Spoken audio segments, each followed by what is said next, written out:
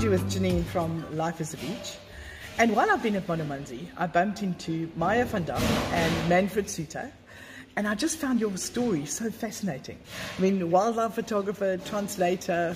So you have to tell me about your journey. How did you find yourself retired and traveling the world?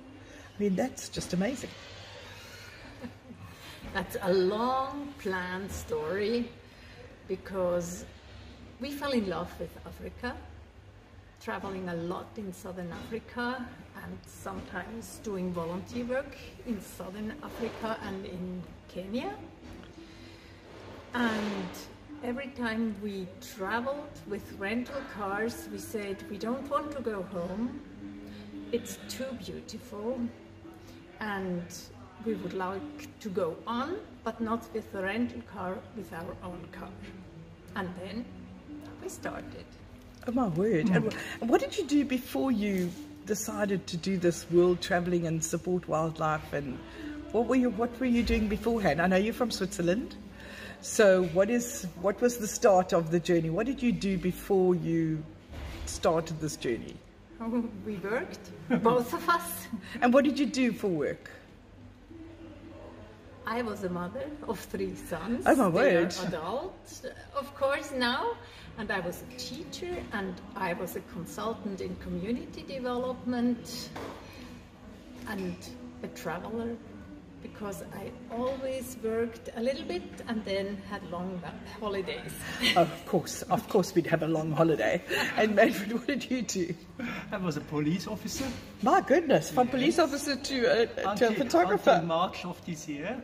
Oh my word. Then I was early retired with 58, so we lost too many people too early.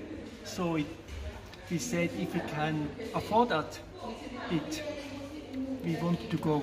We will take. Wow. We will dream. We will live our dream.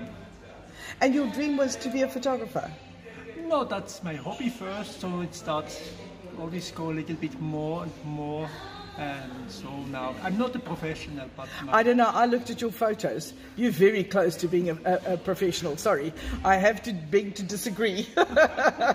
Your photos are amazing. Thank you so much. They are just beautiful. And you're a translator now of wildlife books into German. Yes, it's not really wildlife books, but wildlife has an important role in the books of Tony Park. He's a bestseller author in Australia and here in South Africa. And his novels are always about one issue of poaching, a sort of. Can be shark fins, can be pangolins, can be wild dog issues, whatever. So he writes for conservation, and it's very, very thrilling. And I loved his books for maybe 20 years. My goodness. And I always read them and listened to them, practiced my English, my understanding of English with that. And then I wanted to download one for Manfred in German, and I couldn't find any. So I just wrote him and said, why don't you have books in German? I would be interested in helping you to get it across, yeah. And so we started about a year ago, 1.5 years ago. My goodness. Seems like you've been doing this forever. It is forever, because I spend a lot of time translating, because in this dark, cold sometimes, even in South Africa, it was a good spending of time. And you were saying last night that you've done 20 trips to South Africa. More than 20, More than I think. 20. We started in 2009 with our first trip. Goodness me. And then sometimes one in a year, or once in a year, and sometimes more than once. So the best time was 4 times in 1 year. Goodness me. That must have been quite something. And you to do photography, and you raise money for conservation? Now, yes. The story is that we volunteered with Wildlife Act 5 or 6 times in the parks here in KwaZulu-Natal, in Zululand, because they do the monitoring for key species, wild dogs, vultures, black rhinos, And we volunteered before in other wildlife projects and social projects. And here it was really like hands-on. Being on a safari at 3 o'clock in the morning. Wow. Because the wild dogs are hunting early in the morning, when the sun rises. Only then they are active, and Wildlife Act has the duty to monitor them twice a day when the wild dogs are active. So it was long days, and it was very interesting, fascinating, coloring lions, coloring wild dogs. And how do you plan your trip? What is the plan behind the trip when you decide you're going to come out again? What's the plan? Now? Well, from when you started and you first started coming out and you said, okay, I'm going to do 4 trips to South Africa this year. What's the plan? Just enjoy time. Yes, we don't really have plans. That's amazing. We know now when we have what we do the next some days, But do you know which of the animals are that you want to see and that you want to work with, or is it just a seasonal thing? The Wildlife Act monitoring, volunteering they have their schedules. Okay. International volunteers coming, and you can choose which project you would like to go to. Our last project was the vulture project in the Drakensberg in Anderburg, because I translated Red Earth, which is about the vultures and the multi-medicine of the traditional people here. Everything very linked in stories. And what's been your favorite experience that you can look back on over the last, I don't know, it looks like 12, 13 years? What's been your favorite memory that you have of your trip?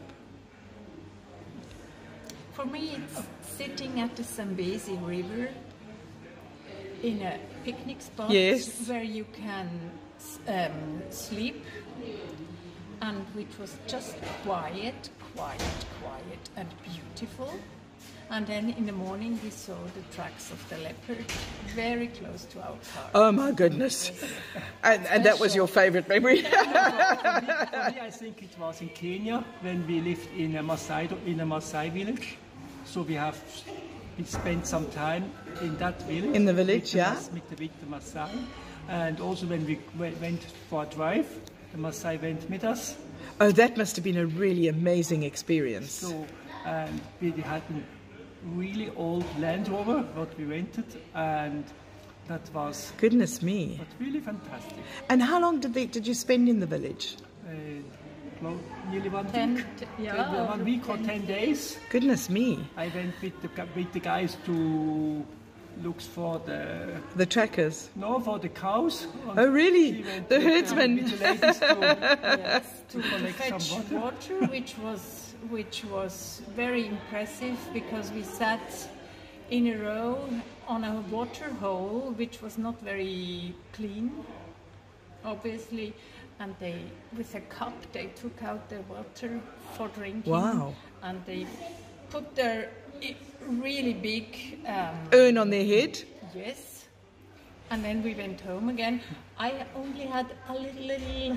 And did it manage to stay on? Like the kids, but it was too heavy for me. That was very impressive.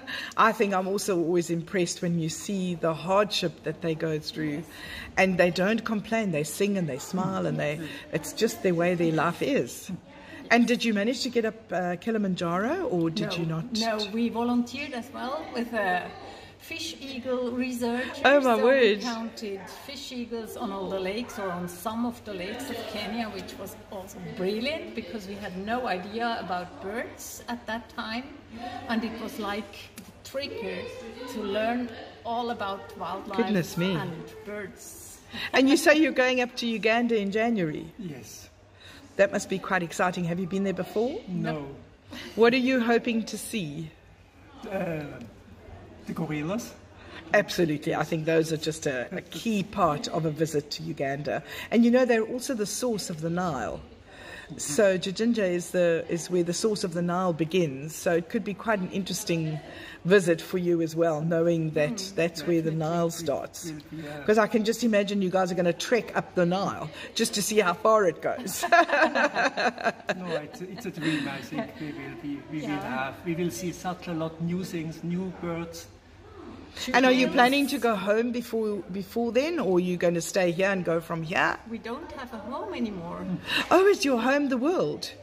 Our home is our Bushbaby, is wherever you our are. car, which has a cabin. It's a Land Cruiser with a cabin Yes. and with a rooftop tent. That's our home. And I think we saw sold it parked everything. outside earlier. Yes. And we sold everything in Switzerland, but now next week we fly home. Today in a week. Yes. For a month. And To go and visit the kids. to go visit the kids and the grandchild and to house sit the house of Oh, okay. You're going to do something normal. No. We had too long a normal life, so now. But I'm saying for that month, you're going to do something just normal for the month, and then you're coming back to Africa? Yes. And then you're planning on driving up to Uganda? No, we will drive to Mozambique and to Zimbabwe and come back to Joburg at the beginning of January. Yes. And then we will fly from Joburg To Uganda. So that's the latest plan. That's kind of the most current plan. And the most important plan of the no planning is we have time. It's amazing. We have seen nearly all the animals of Africa, so we are not in a hurry to see everything in 2 weeks. Wow. And to drive up to Uganda in a short time because we have time. That's amazing.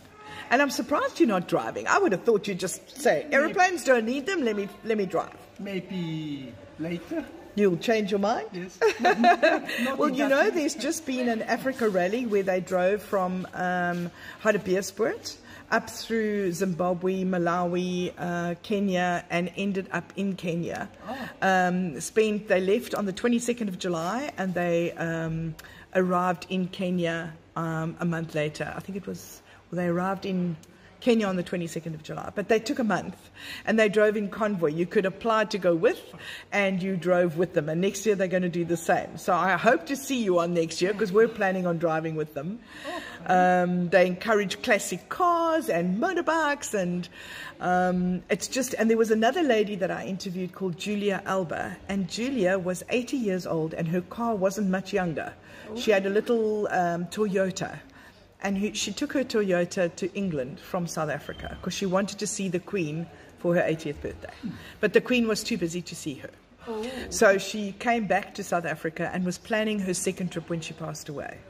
But what an amazing, amazing lady. I did an interview with her, and she was I'll send you the interview. She was such a lovely lady, and she drove through Africa. Yeah, so you see, that's why I thought you would drive.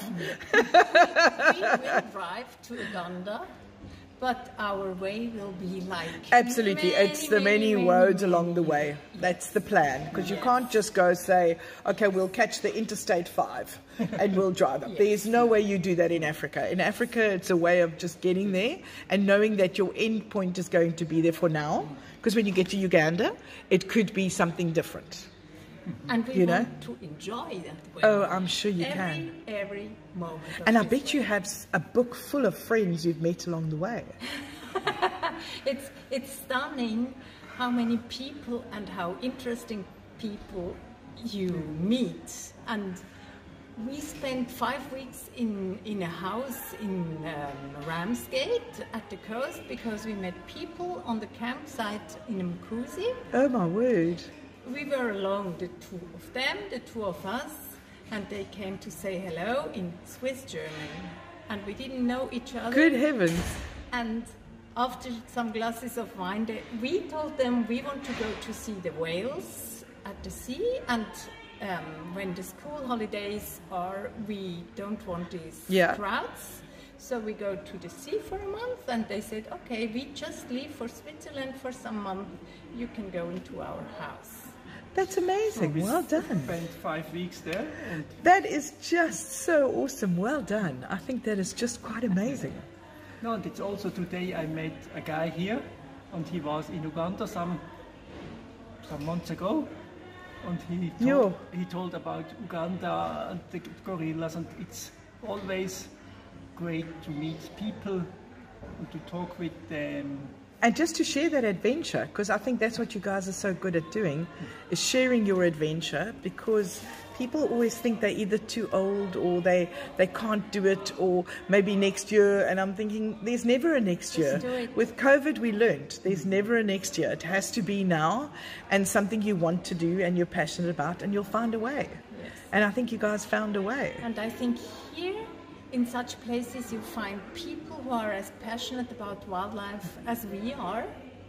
And here I have to add the story about Wildlife Act and Tony Park and the books, because my translation is, I do it for free, volunteering as well, and when we sell them, my benefit of each book goes to Wildlife Act, and when we have talks and photo talks together, that goes to Wildlife Act.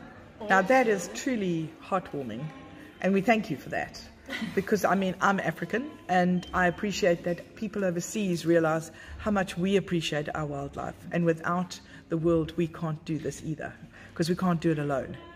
So it's great to see other people appreciating wildlife the way you do. Yes, and I think that's the point with Wildlife Act, because they're having ambassadors in all the world, because all these international paying volunteers come here to help them and spread the word in the whole world. Absolutely.